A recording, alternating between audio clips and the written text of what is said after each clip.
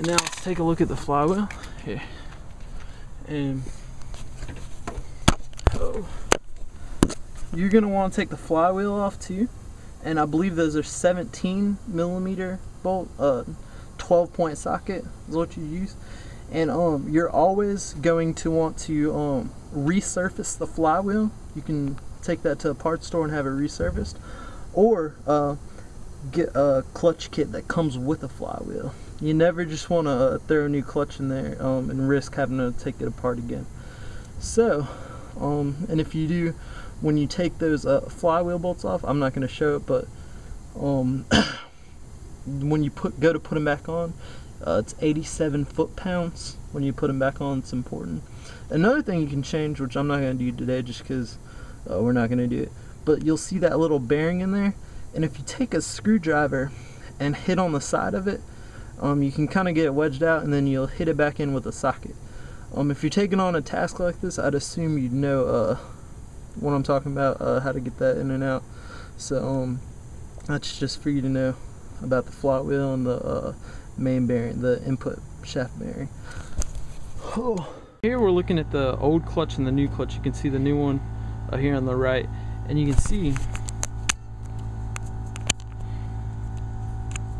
oh crap, alright, and you can see how there's a lot of material there in between the little metal divider thing. And on this one, you can see that there's nothing left there on the left side, and just a little bit left on the back flywheel side. So this is what you're looking for. If you took it apart and it looks like this, then you did it for nothing. So sorry about that, but that's it. We're gonna put this new clutch disc in, and we're gonna use the clutch installation tool that was provided with the kit, which is right there. You stick that, hold on, yeah, right here, and it's gonna act as the input shaft and hold it in place while we install the pressure plate. As you can see here, now I'm holding the clutch plate with the installation tool, which this little knob on the end there will stick in the input shaft bearing and hold it while we install the pressure plate and then reinstall the pressure plate mounting bolts. Alright guys, and before we jump right back into putting that pressure plate, or the clutch disc and pressure plate back on, we're going to change this throwout bearing right here. And let's see, here, stick the light right there, we go.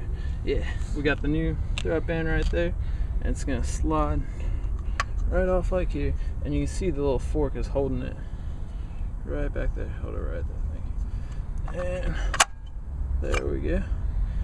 And the new one, you're gonna want to make sure before I slide this back on that that little shaft area is really nice and clean, and also it doesn't hurt to put a little bit of grease right there and there as well, just to make sure it's nice and clean and there's no problems shifting, going up and like that to engage and disengage the clutch. And here we go, like I said, you can just point that up there a little bit, right like that. Just gonna take a little bit of grease here and apply it.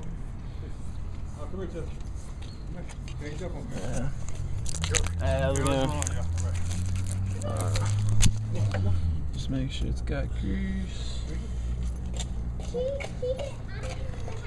Yes, I'm doing this video in an apartment complex. It's crazy. Right in the parking lot. And once it's all nice and clean, you got some grease on there, then that's pretty much it. It's ready to get the brand new throwout bearing in there, and then that's it. I'm gonna leave it up to you guys. Just go ahead, put it all back together all by yourself. No, just kidding.